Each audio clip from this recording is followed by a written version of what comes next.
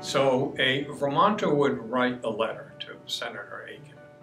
He would read that mail early in the morning, like starting at 6:30 when he would come in his office, and he would dictate a response. And he was very good at that.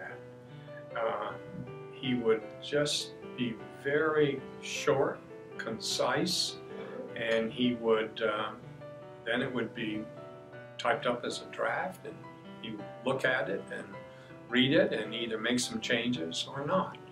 Senator Aiken had this absolute rule that if a letter arrived in the morning or that he would read, he would want an answer in so far as it was possible by the end of that day.